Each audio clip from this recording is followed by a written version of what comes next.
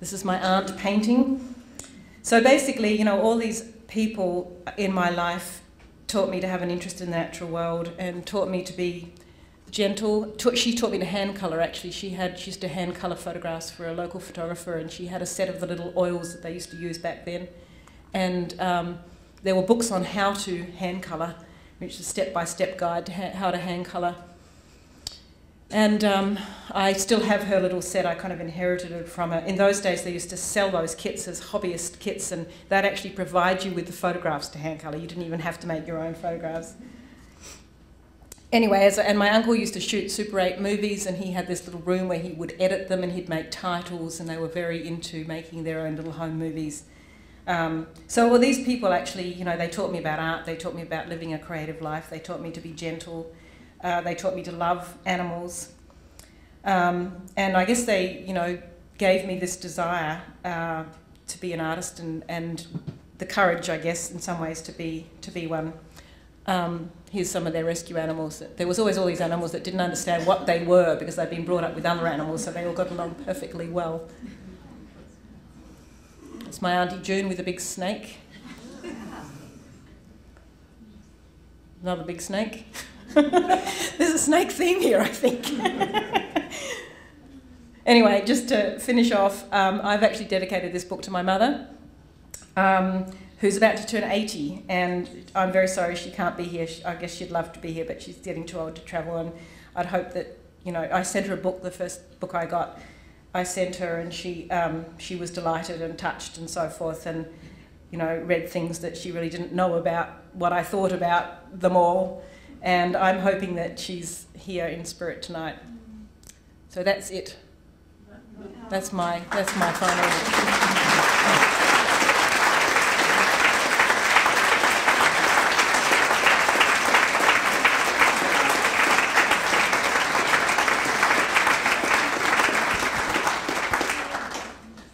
Do I have to answer questions? Does anyone have any questions? What was the name of the printer again in Austin where I could get the little book? Oh, he's here, Jace Graff. Jace, would you identify yourself? The lady here wants to know whether you have any of the little accordion books. Sure. There you go. I did it. Any other questions? Yeah, what were the symbols on the shower curtain? What were the symbols? You said, oh, I wish I had that shower curtain. No, it was just a curtain. No, just 1950, the lovely 1960s. What were those little symbols? I don't know. They were just. I think they were just like. It looks so, you know, interesting. No, I think they were just like you buy now at IKEA. You know, they're the revival of those decorative, I don't know, mid-century forms. I thought they were going to be something wonderfully. No. Anyone else? Yeah. What do you do with the animals when they come out of the freezer? Paul buries them. Oh, thaw them out. Yes, I have to thaw them out. Okay. Yeah. Anyone else? And you pose them. And I pose them with a lamp and a wine bottle, you know. So. How did it first occur to you to take a photograph of that animal as kind of memorial for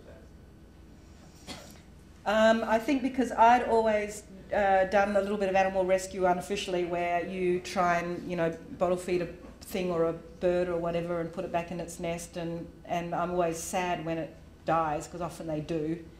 And what you've got in your hand is a beautiful, beautiful little corpse, basically, is what I talk about. And I guess as an artist, as a photographer, my immediate reaction is to want to make a record of it. So I decided I would prop it up in front of the camera and make a picture of it. And in the book, I talk about how when I did this and made it life-size or human scale, it was remarkable for how it changed, how it became this sort of personality in a way, because of the way we anthropomorphize when we look at something's face. It has a gesture or expression or whatever.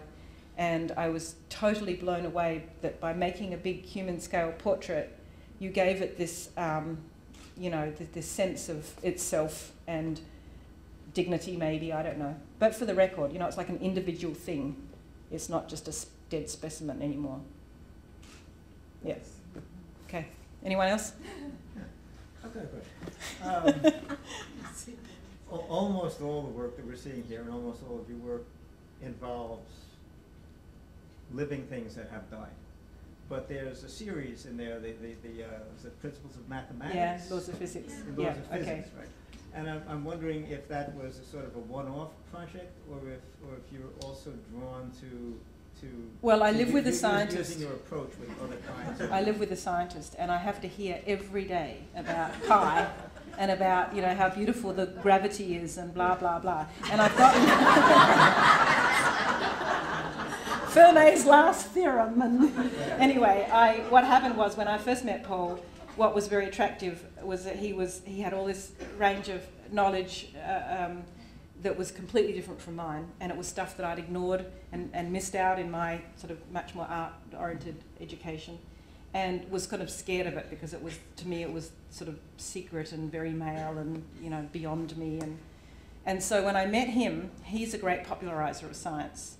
So besides doing photography criticism, he's very good at telling lay people how the universe works and how beautiful it all is, and you know what I'm saying? So actually I thought he was a good person to have in one's life because he could explain sort of everything. You know, like if you needed to know how the television worked, you could ask Paul and he would tell you, and in about, you know, a minute and a half before you got bored. But it was good to know that stuff. So I decided, because he used to go on and on about how beautiful it all was, that, and I didn't know about it and I wanted to, I would recreate the laws of physics and the principles of mathematics using sort of household objects as simply as possible, but make them as beautiful as possible and make them kind of dark and mysterious and theatrical, which is how I kind of felt about them, but also understand them in my own way. And as I said, like, it's gesture towards the fact that he thought of it as beautiful, like I thought of, you know, a Rothko is beautiful in a way. Like, does that answer your question? So that was kind of a one-off, but it was to do with the fact that I was thinking about all that stuff that I hadn't really understood and had missed out on and all that stuff. And my association with him, you know, it just sort of all came together. And I guess underneath the question is the question, is your plan to do the entire zoological and botanical no. repertoire? No. Or do you see or feel impulses to move towards other subject matter or even other styles? Yeah, I sort of do whatever comes along that interests me at the time, and it can be different things. It's really whatever at the time, you know, I get fascinated with or whatever. But right now, really, the natural world, and that includes the laws of physics, is what I make art about. And I jokingly say to Bill, I don't have people in my pictures. I'm not actually interested in sociology or cultural, you know, any documentation of anything to do with the human race doesn't like interest me nearly as much as the natural world, as the biological world and the physical world. You know what I mean? I'm much more interested in photographing a nice stone than I am ethnic Chinese. I don't know. So when he shows me pictures that have got, you know, Mexican Azteca dances, I sort of just pass through them and wait for a nice tree picture and say, now that's the one. I do, don't I? Yes. You do. Okay. I think, any more questions? Yeah. Can you talk just briefly about the materials and the process that take you from a photograph to the art? Well, it's pretty boring, but it's actually very simple. They're black and white photographs that I print, and as I said, you know, I'm still totally traditional. I go into a darkroom and I print these, so I don't use any digital materials of any kind. These are silver gelatin, enlarger, negative, the whole thing, and then I dry mount them to a piece of mat board.